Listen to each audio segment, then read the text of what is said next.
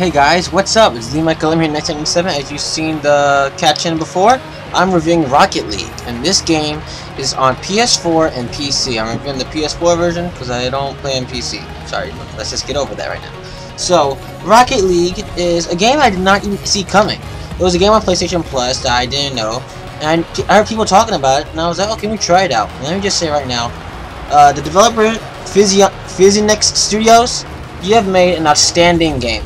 Now, what's Rocket League about, basically? It's basically like taking the idea of Mad Max car combat type of scenario, and mix it with soccer, and you get this type of game. Cars like go against each other, they jump in the air, and they basically play soccer. And it's an amazing idea, it's a crazy concept, and it works in Rocket League. It's a simple, multiplayer-focused game. It's actually a sequel to another one of their games called Battle Cars, something like that.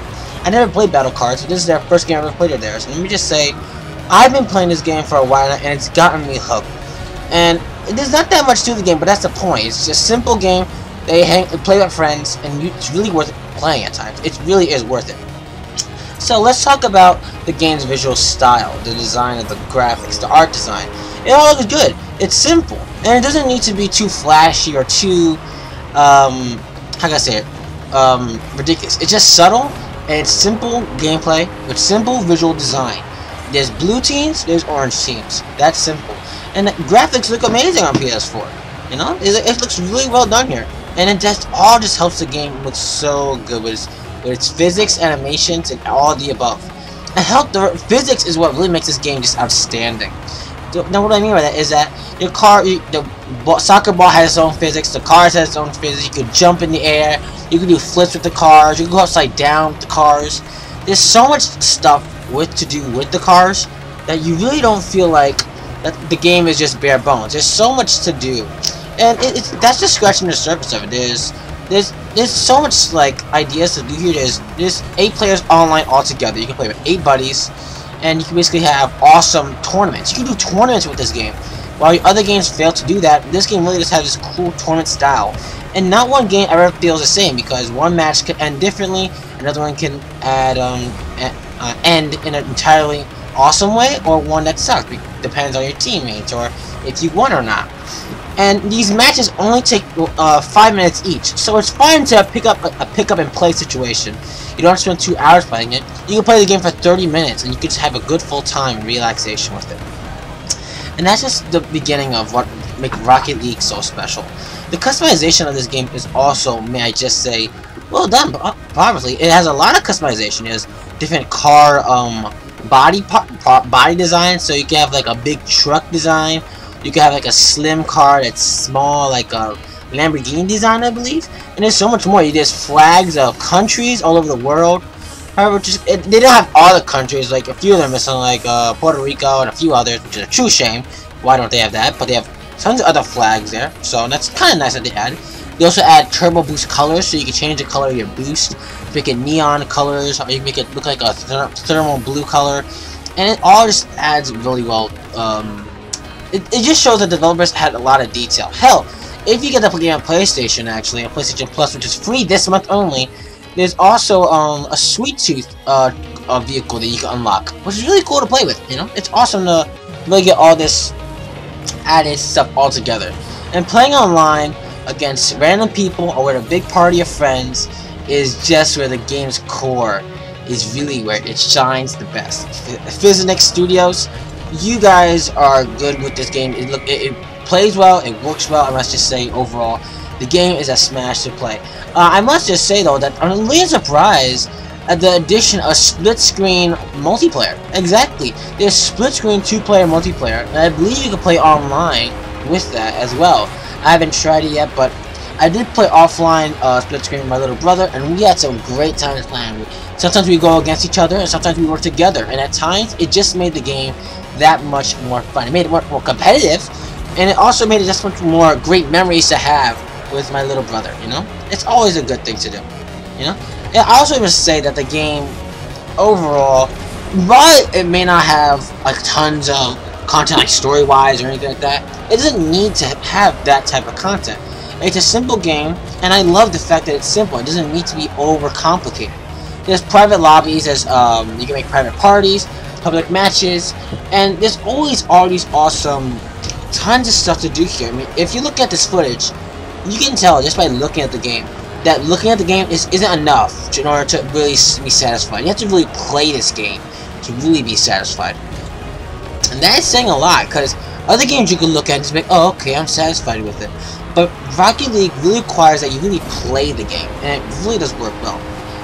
Now, when it comes to online servers-wise, the game also works most of the time there. Every once in a while, I did notice a little bit of lag, but it was never a big problem, you know? It was just like a little issue here or there.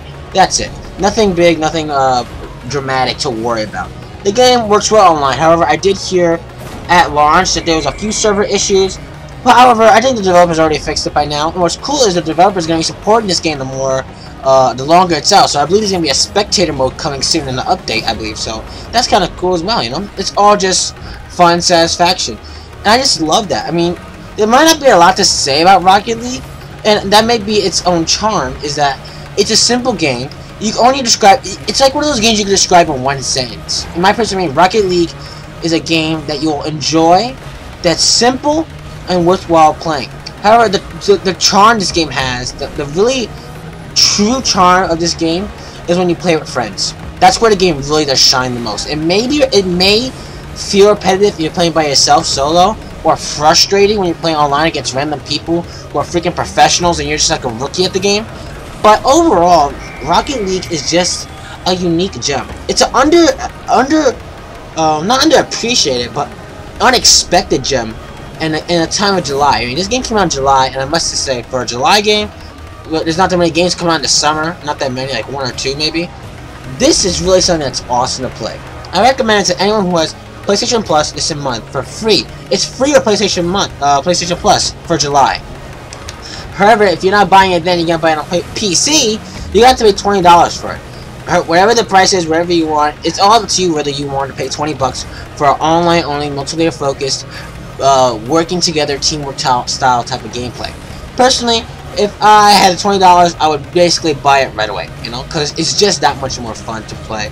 I mean, there's times where I played with friends, like I said before, and I had the best times in a long time when it comes to playing with friends. I mean, the game is never truly frustrating.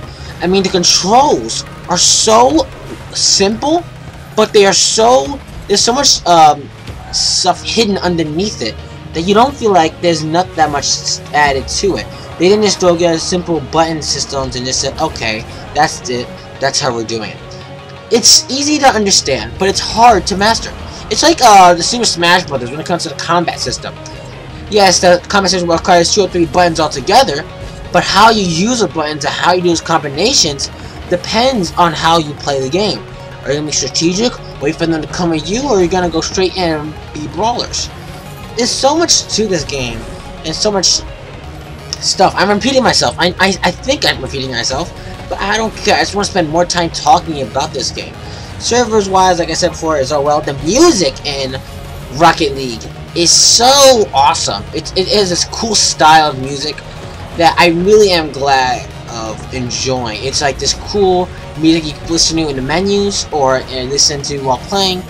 It is just so good to listen to. It's fun, it's enjoyable, it's like that smooth music that never is over exaggerated or ridiculous. Thank God for that, you know? When it comes to offline mode, there is exhibition mode where you just make simple matches between 2-on-2s, 3-on-3s, or 4-on-4s, or 1-on-1s, monos. And it's all fine there. It all works well. There's even a season mode where it's basically like those WWE wrestling games when it's like the when you create a wrestler and then you have to make a campaign where you basically do week after week of wrestling matches. It's like that. There's a week after week status of not races, but soccer matches. And it's all fine. It's a simple system. And the AI is challenging at times, to be honest. I mean, the AI are no pushovers. They are intense little guys who will piss you off. But that's fine by me. I mean, I want a game to be challenging, but I don't want a game to be too easy, though. So it's a perfect difficulty, and that's what makes Rocket League that just so much more better, you know? Overall, the game just has so much in it.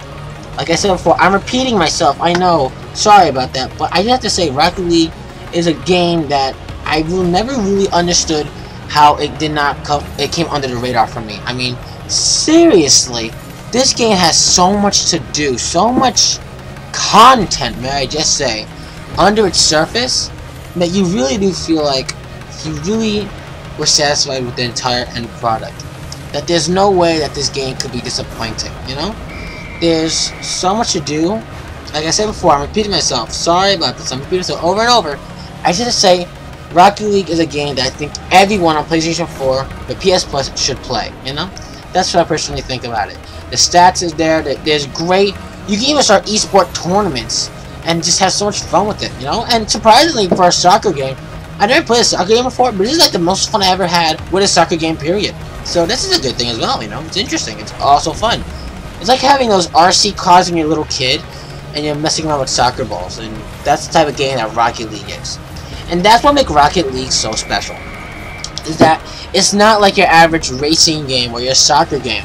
Instead, it mixes both varieties in there, and what you get is a unique gem that I think anyone on PC or PS4 should play right away, you know? There's going to be updates and some DLC, I believe, coming soon for this game, but I don't know if all of it will be free. But let's just say that I'm looking forward to more Rocket League and more content for this game, you know? So guys, that's it for this video. So let's get into the final verdict scores. Now, my overall score for Rocket League is a full 9 out of 10 score overall. Now, the reason why I'm not giving it a perfect game is that, like I said, it might get repetitive if you're playing by yourself. It's the fact that you have to play with friends kind of feels like you have to coordinate at times, and it kind of maybe feel disappointing for those who have to feel like who wants to play the game alone, just play by yourself. Maybe this one's for those. But overall, Rocket League is so much fun. Another thing I kind of don't like is I did notice some issues online, like some server issues. But overall, the server issues were never a big enough problem to ruin the game for me.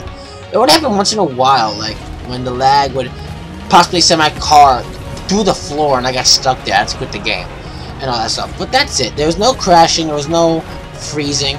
It was just like lag issues, you know? So that's the only problem that Rocket League has. And it's a recommendation, and I recommend it with a seal of approval.